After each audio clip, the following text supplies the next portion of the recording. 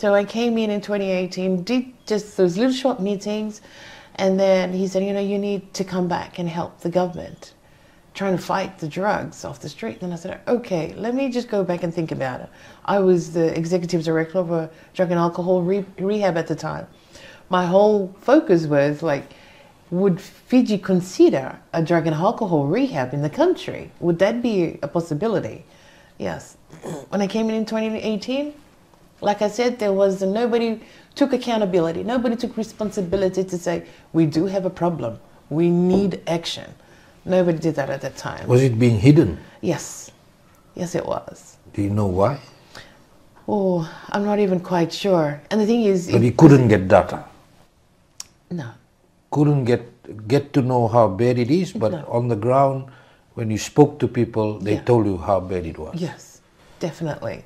So when I came back in 2019, the first thing I needed to do was, everybody's saying we have a drug problem, but there was nothing, there was no significant data to tell us, okay, do we really have a bad problem? Yeah.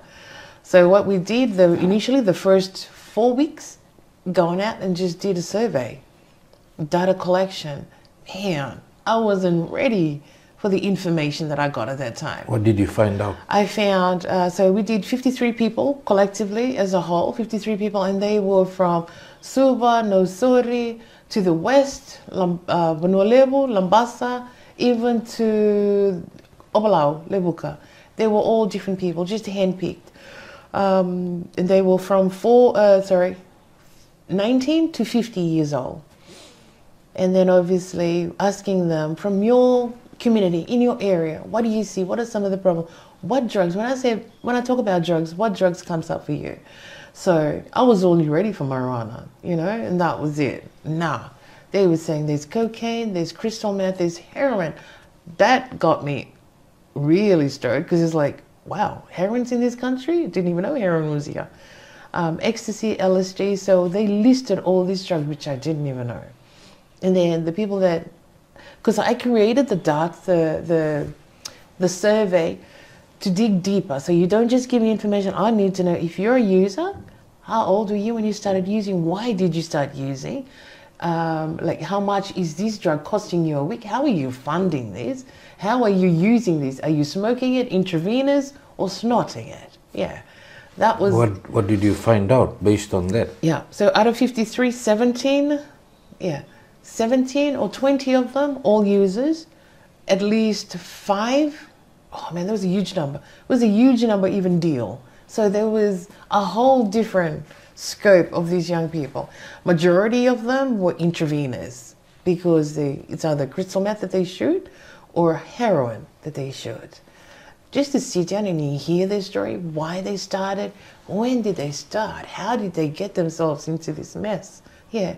The youngest person, obviously, that we interviewed, he was 11 years old, and he was shooting. He was actually doing, intravenous. And this 11-year-old was from Suva? From Suva, yeah. From Suva, where was he getting the drug from? It can be anywhere. So he said it's so easy for him to get it. And for me, it was like, how can you possibly say it's so easy for you to get it? Where did he get the money from? That's the thing. So he was on the street. So either he robbed, steal, or he sold himself. Now, going back to when I discussed about, and you used meth before, yeah. When you were in that situation, yeah. You could do anything yeah. to get that hit? Yeah. Even if you took a life? There is a certain extent where you can, where your conscience gets in, whether you want to take a life or not. But when you're in that rage, when you're in that meth rage, nothing, you don't care. You don't really care if it's your relative standing in front of you. Yeah. And that's how bad it is. So for the 11-year-old that you interviewed, yeah. Was he left on the streets by his parents? Just to hear his story, he said he was sent from one of the maritime islands to come in school, stayed with the family here in urban areas, obviously in Suva, and then abuse happened within the home, so he didn't feel safe. For him, it was safer to go on the streets and meet up with the young people.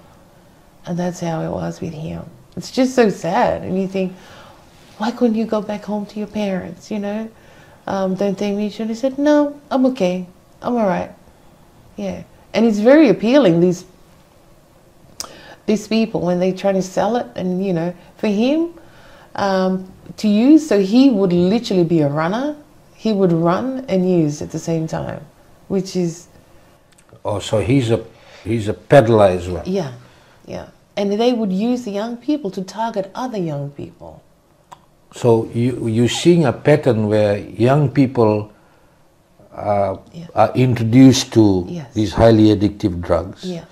Then, of course, they need it. Yeah. Then they have to work for the dealer Yeah. to continue to get their shot. Yeah. How bad is that? How many young people are involved in these kind of situations? All you got to look at is how many young people do we see on the streets? From those, 1 in 3 at least are that. 1 in 3. From those, now, think about it, after we did the survey to see how bad it was, we need to do a mapping. How would we do a plan of attack? How would we do this, not just in the urban areas, but obviously in the rural areas as well? And see if there is an urban shift between the two. Yes, there was. So for us to go out, like we have direct delivery to over 120,000 people here in Fiji. That's a lot. That's quite a lot. And the thing is, through those workshop or, you know, just going on the streets, talking to people, whatever it may be, people would come up then. Because the thing is, when we do the drug awareness, we share our survival stories. We share our stories.